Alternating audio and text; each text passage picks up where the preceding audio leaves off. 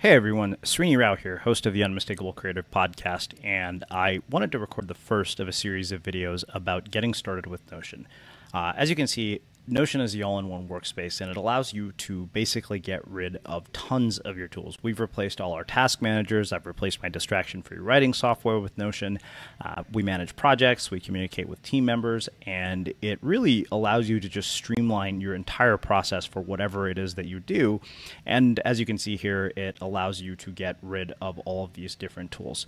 So what I'm going to do is walk you through some of the basics. When you first log in, it'll ask you to specify a couple of different things, just standard stuff with, signing up for any product.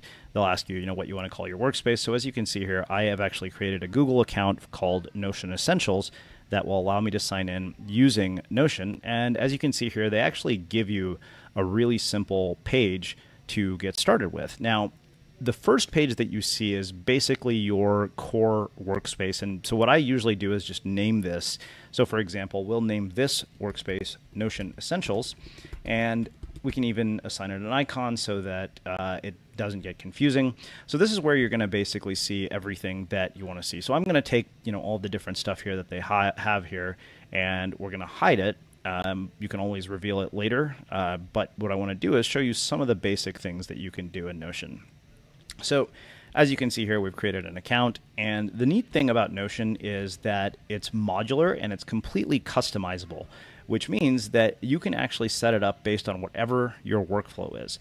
So blocks are the basic building blocks of Notion. As you can see here, they give you a bunch of different blocks. You can use text, where if you want to write in just text and start writing, you can actually embed pages within pages, which is really where the power of Notion comes to life. As you can see here, you also have the option to add lists, quotes, whatever you want, dividers. You can tag people, you can mention them. So the basic idea behind setting up your space is really simple. You basically just create a couple of the different blocks. So let's say that we wanted to add a new line as they suggest here. Well, in this case, I'm going to just add some basic text, and I'm going to say, okay, my name is Srini. I'm the creator of the Notion Essentials YouTube channel. And so you can see here, it also, if you're using it on the web, will actually integrate with Grammarly and catch all of the things that you type wrong, which I seem to be doing a lot of here. But it's fairly straightforward. So the basic thing we want to do is to basically customize this workspace. We give it an icon so that it's recognizable. So that's basically creating text. Now, where this becomes really powerful is that you're able to nest things within each other, nest pages within pages. So you can see here there's a subpage. Now, this is their example subpage, and if we wanted to create a subpage, for example, what we could do is we could say, okay, we're going to get rid of all of this and get rid of everything here.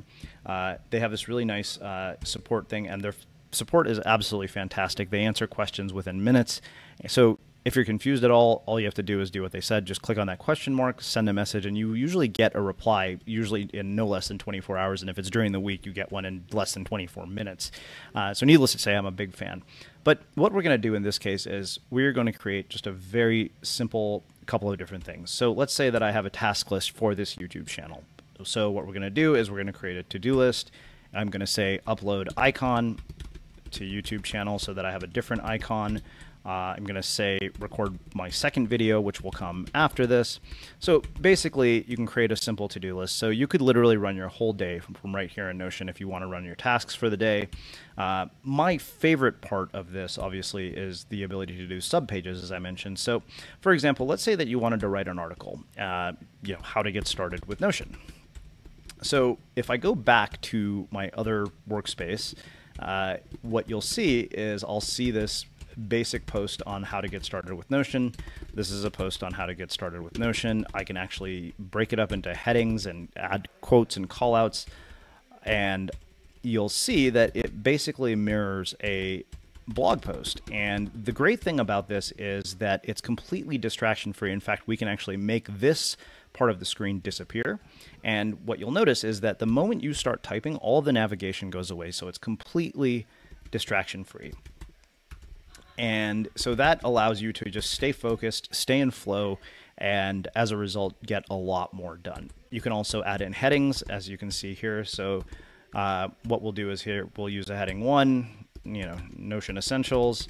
We can use a heading 2, which is your first subpage. And we can use a heading 3, which is Notion for creative people. So these are just some simple examples. This is how I usually use Notion to format a blog post.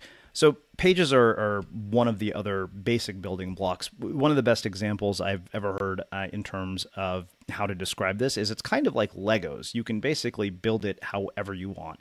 And if you just type the slash button for commands, you'll get all of these different things. So for example, we could link to an existing page within Notion. We can create a divider. So for example, if you wanted to have your tasks for the day, so pretty much anything that you want to replicate, whether it's a bullet journal, whether it's a David Allen GTD framework, you can actually replicate it and build it for yourself in Notion.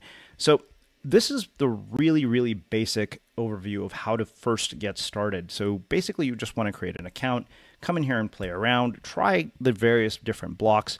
And with each different block, you can create a bunch of different things. So for example, if you wanted to create a table within a block, you could do that. I find that tables are really useful for creating editorial calendars. So this is one of the things that makes Notion incredibly powerful, is that you don't have to leave this tool.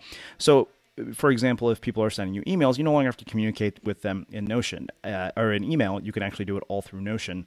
And it just streamlines your entire workflow process, particularly for knowledge workers, where we're constantly switching between apps and products. And as a result, we're shifting our attention. So that's not really good if you really want to be productive.